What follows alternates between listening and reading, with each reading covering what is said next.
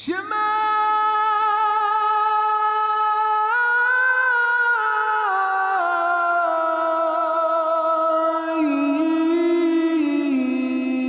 Israel.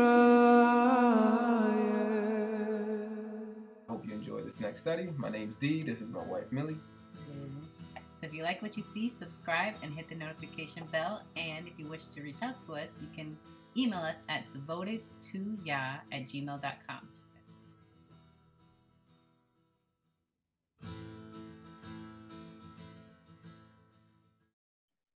Shabbat Shalom, everyone. Happy Sabbath day. We are in Exodus chapter 11.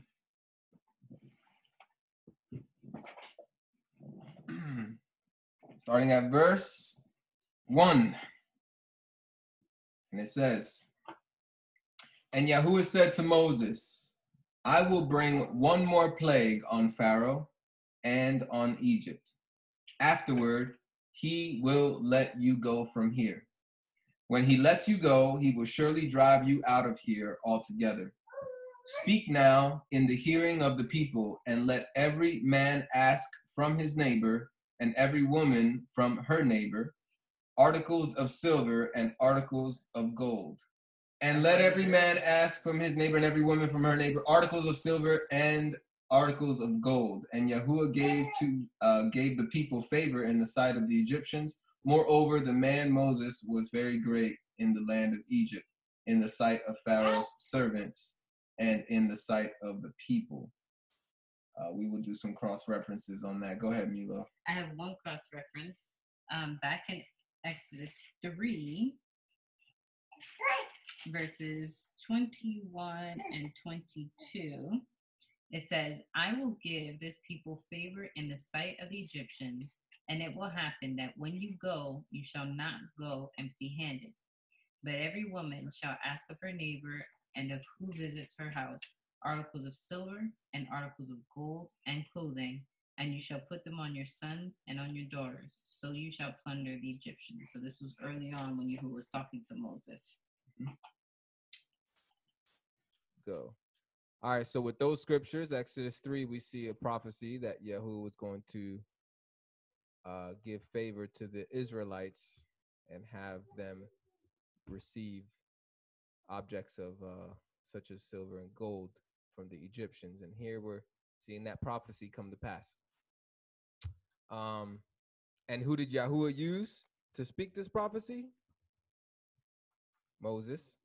So that would, I don't know, seems pretty consistent. Moses is a prophet. You know, you got these, he's hearing directly from Yahuah. He says something's going to happen today, and it happens. Locusts, frogs, smoke, darkness, all this type of stuff is happening. This is how you determine if somebody's a prophet or not. You look at their resume. You look at their track record.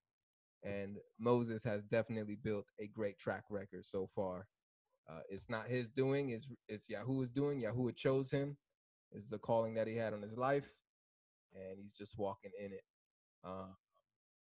Let's see here. And verse 3, "And Yahuah gave the people favor in the sight of the Egyptians. Moreover, the man Moses was very great." In verse 3, the man Moses was very great in the land of Egypt, in the sight of Pharaoh's servants, and in the sight of the people. Yahuah elevated Moses' status in a foreign nation. Verse 4, "Then Moses said, Thus says Yahuah, at about midnight," this is very important to know the timing of stuff, "at about midnight," so this is way after evening, "at midnight I will go out into the midst of Egypt, and all the firstborn in the land of Egypt shall die, from the firstborn of Pharaoh who sits on his throne, even to the firstborn of the female servant who is behind the handmill, and all the firstborn of the animals." You have something? Go ahead. So I want to get into why would Yahuah be, quote unquote, so harsh with the firstborn of the children of Egypt. So let's go backwards to in Exodus chapter 1, verses 15 to 16. Can you take my paper? It says, the king of Egypt spoke to the Hebrew midwives. I'm sorry, our little baby over here is trying to grab the mic. The king of Egypt spoke to the Hebrew midwives, of whom the name of one was Sifra, and the name of the other Pua. And he said, when you perform the duty of a midwife to the Hebrew women and see them on the birth stool, if it is a son, then you shall kill him. But if it is a daughter, then you shall save. Then she shall live. Excuse me. So the Egyptians over here had killed our people, our our ancestors are actually not even just the firstborn, they were just killing all the males at one point and casting them into the river quite sadistically. So I just want to go back as to why this plague will come up. Verse 6. Then there shall be a great cry throughout all the land of Egypt, such as was not like it before, nor shall be like it again. But against none of the children of Israel shall a dog move its tongue. But against none of the children of Israel shall a dog move its tongue against man or beast, that you may know that Yahuah does make a difference between the Egyptians and Israel. You said make a sound? Sorry. So in verse 6 it says, then there shall be a great cry throughout all the land of Egypt, such as not like before, nor shall be again. But against none of the children of Egypt shall a dog move its tongue. It's not even gonna bark. Dogs are known for barking.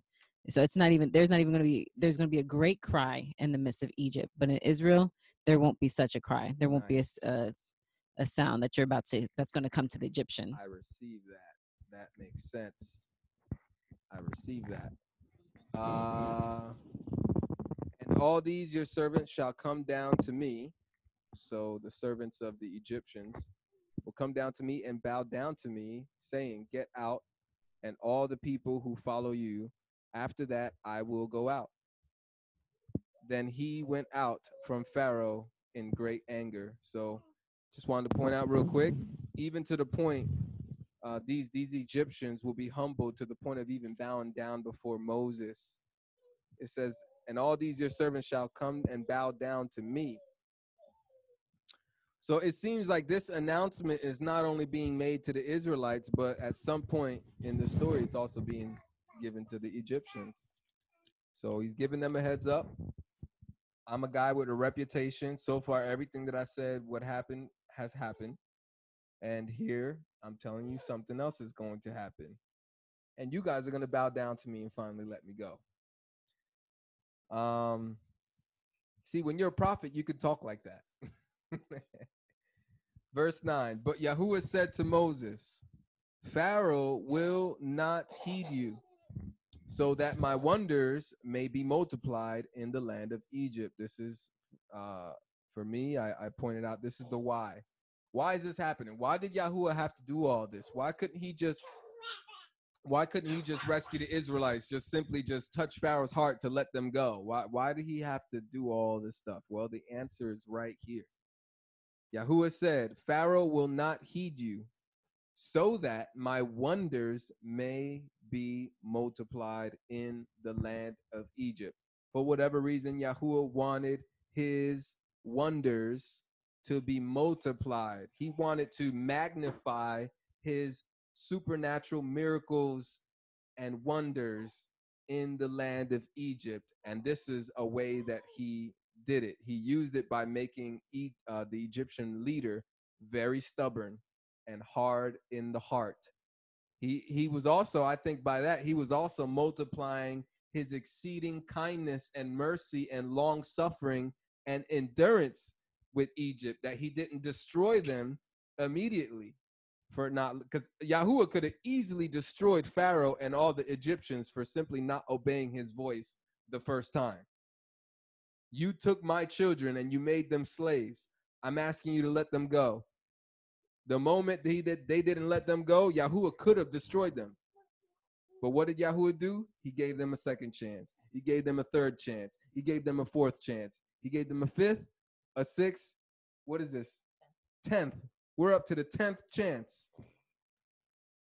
So while Yahuwah multiplied his wonders, I think he's also multiplying his mercy and his endurance. Verse 10, but it runs out. His kindness has a expiration date. Verse 10, so Moses and Aaron did all these wonders before Pharaoh, and Yahuwah hardened Pharaoh's heart, and he did not let the children of Israel go out of his land. One last note I'll say on this. There is scripture that says that Pharaoh hardened his own heart. And so some people debate over this, whether it was Yahuwah who hardened his heart. And we talked about this in previous videos early on. But to be fair, Yahuwah can do whatever he wants. He can choose to change anybody's heart that he wants outside of that person's will. He has the power and the authority to do that. He created us. He can change our minds. He can override the free will of man. At the same time, the free will of man does exist as well. It is very possible that the reason why Yahuwah hardened Pharaoh's heart was because Pharaoh hardened his own heart first. I've heard this example. I'll leave that in the air as an option.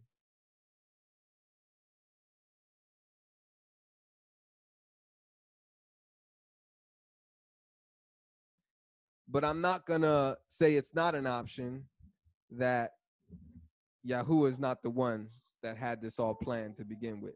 He's the one that hardened his heart to not let the people go, to not listen to him. Why? So that he can get glory and fame for all the mighty wonders that he did. So that when Moses says, hey, the God of Israel, Yahuwah, is going to do this, the Egyptians, the Israelites, all the people listening to this are not guessing which God is doing all these things. Is this the Hindu God? Is this the God of Zeus? Is this Ra? Is this the Egyptian God, the goddess is doing this miracle? There's no question, because Moses has come with a name. He says, Yahuwah, I come in the name of Yahuwah, and Yahuwah is doing all these things, the God of the Hebrews, the God of the Israelites. So there's no question which God is doing these miracles. So I think that was all part of Yahuwah's plan, to be known specifically who he is and his character and his will. And this is going to show up countless times later on, that the nations are fearing, because they're like, oh, the God of the Hebrews, what he did to Egypt. So this is going to, you guys. Yeah, so this is going to be repetitious. It's going to come back into the